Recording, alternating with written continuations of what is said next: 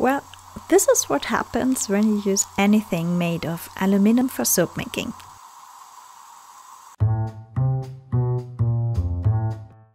Hi and welcome back to another soap science video. If you're new here, I'm Sue. I make videos about how to make soap and the chemistry behind it. It's been a while since my last soap chemistry video, so I thought it would be nice to share a little experiment with you. This falls absolutely into the category I did it so you don't have to, and please, this is very important. This video is just for demonstration. Don't do that at home. Just don't. Before we start with the experiment, let's have a look into the chemistry behind it. What we're gonna use is lye and aluminum. The chemical equation looks like this. We've got aluminum, sodium hydroxide and water on the one side, and they react to sodium aluminate and hydrogen gas. This reaction is very intensive, and also the formed hydrogen gas can be a danger in your soap kitchen because it is highly inflammable. This is also an exothermic reaction which generates a lot of heat. Let's go into the experiment. First I measure a 20% lye solution. This is not as strong as we would use for soap making. A common concentration for this would be 33%, but also with this lower concentration we get a very impressive reaction. Then I take half of a gram of aluminum foil. This is the same foil you use in your kitchen, so nothing special, just regular aluminum foil.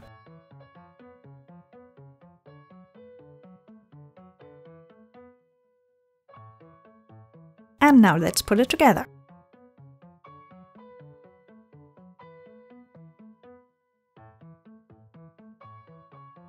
The reaction starts with a slight delay.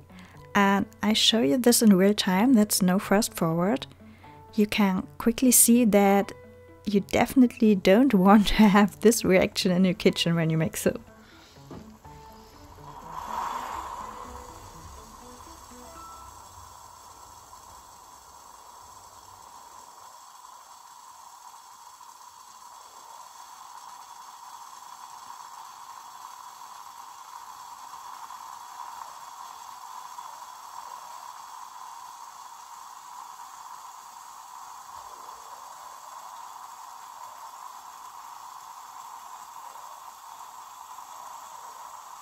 The steam coming up in this reaction is hydrogen gas. Hydrogen gas is highly inflammable. I could have shown you that in my experiment, but this is something I don't want to do in my kitchen, so I show you a clip from another video I found on YouTube in a second.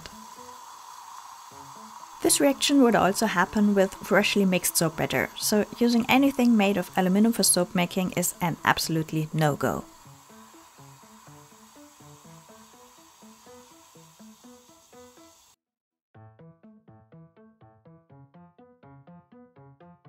And here's the video I found with the same experiment. This guy is collecting the hydrogen gas with a balloon and then he sets it on fire. This hydrogen torch looks quite cool, but I don't recommend doing this at home. This is dangerous.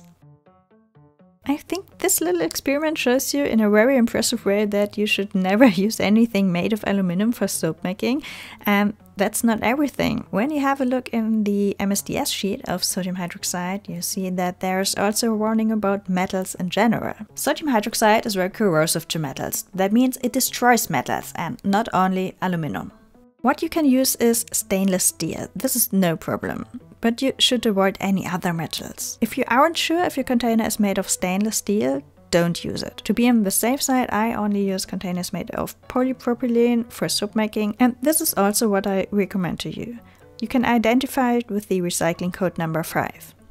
If you have any further questions about lye and lye safety, I wrote a short lye safety guide for you, which you can download from our website, sueandsoap.com.